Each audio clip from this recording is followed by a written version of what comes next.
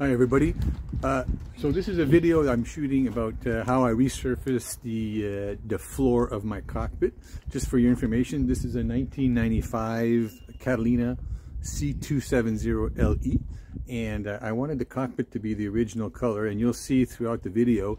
And by the way, the video is going to be a whole bunch of sections that I recorded yesterday. I'm going to put them in order so that you get a better idea of what the condition of the cockpit floor was, how I fixed it, and also how I'm going to resurface or repainted it, and what products I use and all that. So hopefully you find this video useful and interesting. It was, if you're thinking of doing it, it was an easy job. Preparation is everything, as they say. And hopefully you'll find this video to be useful, and then maybe give you the courage to resurface your video as well. Your cockpit floor. So I hope you enjoyed the video. So today's big day, spring 2022. I'm not going to take the cover off today, although it's the first really nice day that people come to the club and start getting their boat ready to put in the water. But this year, actually, I'm going to be fixing the surface of the cockpit floor, as well as fix some areas with some gel coat, and then resurface it, or repaint it, I should say, with some interdeck international paint over the non-skid. So I'm gonna record all of the stuff I do step by step, and hopefully that'll help anybody else that needs to refresh the surface of their cockpit. Okay, so since it's going to be raining possibly tomorrow and Sunday, what I did is I opened up the back of the tarp so that I can access and lower the ladder, the swim ladder back and forth, and then so now I can work on the floor, and if it does start to rain or whatever, it'll be protected. So my work is not going to be all for nothing. So I'm going to show you a little bit of what I mean by the floor and the repairs I got to do. So if you look at the floor here, you'll see there's some actually these little potholes. These are like pinholes. And what that's caused by two things. Normally it's inside the gel coat. It's not a manufacturer's defect, but sometimes there's still little miniature air bubbles or air pockets just below the surface of the gel coat. And along with wear and tear over 27 years, and sometimes little stones or debris underneath your feet or your shoes will exacerbate the effect and then caulk these little holes here. So I'm going to be filling these with gel coat, and you'll see I did these in the fall over here. So everywhere you see where there's a dark or a darker area, that's actually not dirt. That's actually gel coat that I put in to fill in some of these whole pinholes. And I left the gel coat the same color. I didn't bother tinting it to match because I wanted to be able to see now in the spring where I did those repairs, so I can fine tune those, sand them a little bit, and make sure that I don't lose any of the integrity of the pattern. And then I'm going to do the same thing in the back over here in the cockpit or the pilot seat, and you'll see there's a lot more here in those little holes. So I'm going to be filling those in with gel coat in a minute, and then we'll let that dry and cure, and then we'll start preparing the surface to paint, and then I'll give you all those details as well.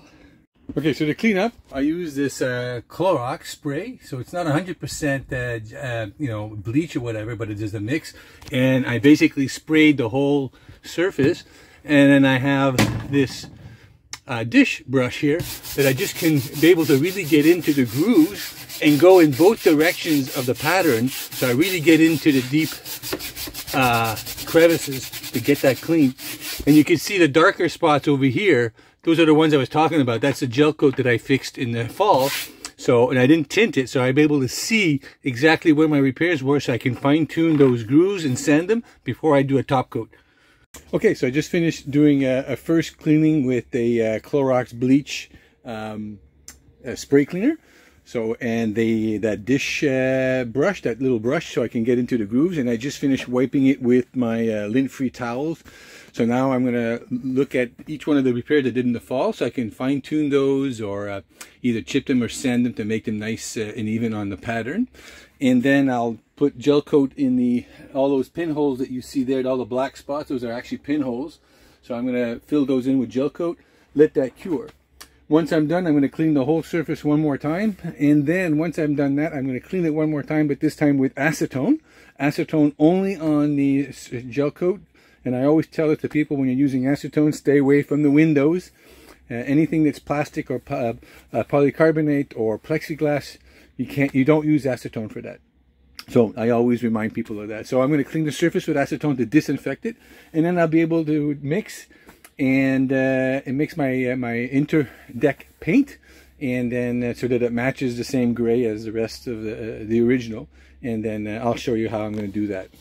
So to repair those little pinholes on the cockpit floor, what I do have here is I have the gel coat, the gray and the white gel coat directly from Catalina, but you can get gel coat pretty much at any chandlery or boat supply store that has it, or look for your local shipwright repair guy, boat repair guy, and he'll set you up. So like I said, the first pinholes, the first repairs, I'm not going to tint them. I'm going to leave them the original gray, so it'll be a little bit darker, so that later on when they're cured, I'll be able to take a look and see exactly where my repairs were and see if I need to touch them up again. I want to look for them, whatever. I will, however, match the color when I'm using the top coating, which I'm not going to do with gel coat, obviously, but with the interdeck. But I'll show you that later. So I do have mixing cups. What I do is throughout the year, these are like applesauce for lunches, kids' lunches or whatever. So I keep those and clean those. Those are perfect because the gel coat won't stick. You can actually make pucks. I have my liquid hardener, and I have my syringe. My syringe that I use to when I need to mix. So for now, I'm not going to mix, but if I need to do a, I don't know, 20% mix, I can grab and use the scale over here to grab so much gray and so much white to be able to tint it and make it darker or lighter. And then I have, if it was a deep repair or a more solid repair, I have the, I don't know what this is called, but it's like a very, I'm not going to open it because it's kind of windy right now. This is some sort of silica, whatever, that you put into your gel coat to actually make it harder and more resistant or whatever. In my case, since I'm going gel coat, straight gel coat, I might add a little bit because I am going to fill out those pinholes. And I'm going to use these brushes here, disposable brushes that I got at the dollar store, because that'll allow me to refocus in on those pinholes and really, get that in the hole at all completely as much as I can. So now I prepared my solution. As you can see, I don't need much because I'm going to use the brush over here, and then I'll be able to grab some of the gel coat and get it into these holes here, these pinholes, and cover as much as I can. And like I said, I didn't tint it, so it'll be darker than the original color here. That's because I'll be able to see where my repairs were and if I need to touch them up again before I do a top coat. So now I finished touching up all the little pinholes, and you can hardly tell, it's still a little bit tacky, so I'm going to give it about another hour, and then I'm going to go ahead and clean it all up with acetone to make sure there's nothing wrong with it. And you can see where I have some touch-up. You can see that corner there. You probably saw in the earlier picture on this video that was full of pinholes, so you can see they've all been covered. And over here as well, there was a whole bunch over here. So there you go. Here I am going to add a little bit more gel coat because you can see right there that there's a little deeper gouge there, so I'm going to fill that up even more. And I think I missed that one. No, that one is just dirt. So there you go for now. And so I'm going to wait for that to cure for about an hour or so. Even if it remains a little tacky, I'll still be able to lightly scour it with a little sandpaper to create the adhesion, and then I'll mix my top coat and I'll show you what we're going to do with that. So here are the test panels that I use to determine what color I'm going to use and also what application. So if I look over here, so I just finished doing the touch-ups with the gel coat, and then over here is what that is. Over here is gel coat, and gel coat has a property that it remains sticky unless you actually add liquid wax in the gel coat, which will come to the surface and then prevent air from touching the gel coat itself, and then the gel coat would then dry and hard without being sticky. But without that wax, gel coat always remains a little bit sticky after a while. And then this is actually the interdeck top coat on top of the gel coat completely. And over here I have my mix. So I have my interdeck mix with some bright side white. This is my first coat. And then I waited about 4 hours and then did a second coat, but I wanted to change the color, so I went from 10 milliliters and 6 milliliters of the white, and it gave me that color. And over here is the same interdeck coat, and I gave it a bit more of the white, and I think that's the color I'm going to go for. That pretty much is going to be a close match. since I'm painting the whole surface, it won't really matter because it's all going to match. But I do want it to keep a certain amount of color. So I'm probably going to be going with this one right over here. So I'll show you what that gives. So if I do that, you see it's a little bit darker, but I have to remember this gel coat here is 27 years old. So these are my test panels. The other thing too is I used a chipboard that has actually a texture. So what I did is I tested the texture to make sure that using a foam roller that the texture comes through. So that was very important because I want to keep the non-skid properties. So I want to make sure that whatever I paint, I still see this pattern here, the non-skid pattern. So that was very important to me. So I see, I don't know if you can see it on the camera, but this textured surface here, and I can see it here. There's 2 coats here right now, and I see that it's actually 3 if we do the first coat over here. And I can still see the texture come through. So I have no concerns with a foam roller. I'll be able to maintain that texture. Okay, now that my gel coat is pretty much dry on the touch-ups I did in the cockpit, this is what I'm gonna use and what you need to repaint that area or the cockpit table. So first of all, get yourself a good pair of disposable gloves, because working with that keeps your hands clean and it gives you a lot more dexterity. I have a full can of acetone to clean the surface of the gel coat. I do have a mixture of 50% water and alcohol. That's just to clean up things on the edges, on the sides where I'm probably going to use masking tape. I do have a good quality masking tape, so I use frog tape. It's actually the 1 inch, so I'll be able to go around corners around the cockpit where I don't want to paint that product. I have a wider one as well to go around the steering column or the pedestal. And then I have my paint, which is Interlux Interdeck. I use the gray is what I'm using. I do have my bright side as well, which is white. I'm going to be using this here because I couldn't find a smaller can, but I'm going to be using this white to bring down this one and make it faded down a little bit just to match my gray. So I'm going to use that to make what I did over here, which is, you know, a little bit lighter colored. So I'm going to use that to brighten that up. I have, of course, my mixing cups. I have my syringe so I can pull out what I need in the mix that I need with the degraded quantities. Mixing sticks, of course, to mix all that up. Then I have my foam rollers and, of course, my roller. And I have a disposable paintbrush to go around edges or corners if I can't get in there with the roller without making a mess. So this is everything that I'm going to be using to go ahead and paint my cockpit. Another good thing to have, by the way, is get the Interlux paint guide. I find this thing full of information on how to, a lot of steps on how to fix blisters, little pinholes, or even scratches. It's a great thing. I really like it. I think it's one of the better ones they've ever published. I got it at my my chandlery, the boathouse in Montreal, but you can certainly get it directly from International Paint or possibly go online and get it. So yeah, so get yourself that guide. It's a great reading with a lot of tricks. Okay, now I finished taping up everything. You gotta really take your time. As they say in anything we do, preparation is 90% of success. So it's going around these corners and all that.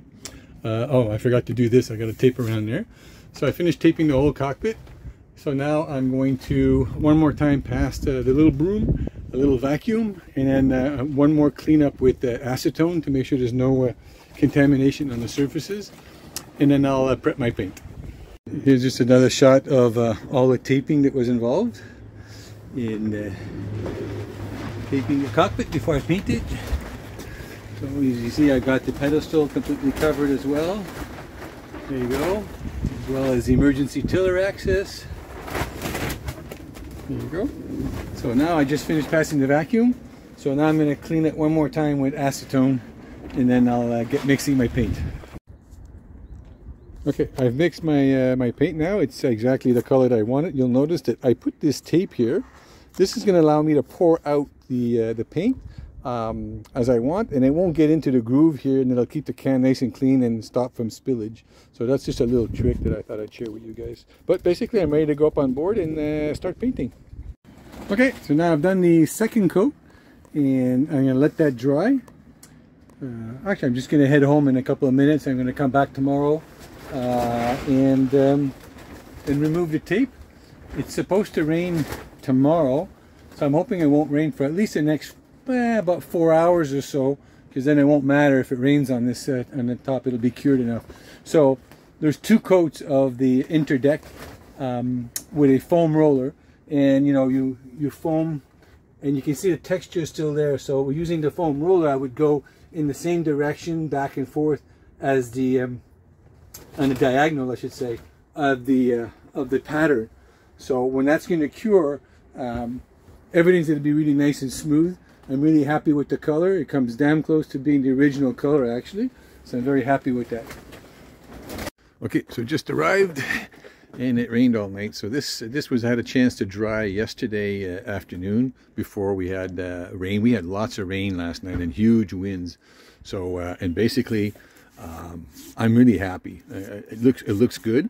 So now what I'm going to do is unmask it, dry it and everything. And then once it's dry, all I need to do now is wax the surface to protect it against the UV rays and whatnot.